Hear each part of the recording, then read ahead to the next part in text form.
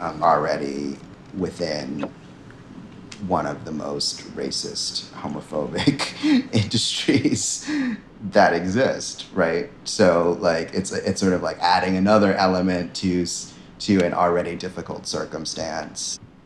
I was afraid of the stigmas and the ways in which that might like negatively affect future career possibilities.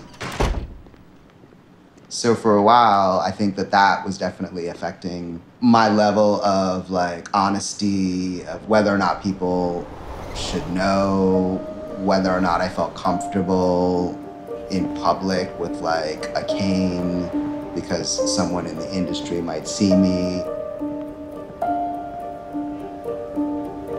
And then it just becomes so exhausting that it's just like no longer tenable.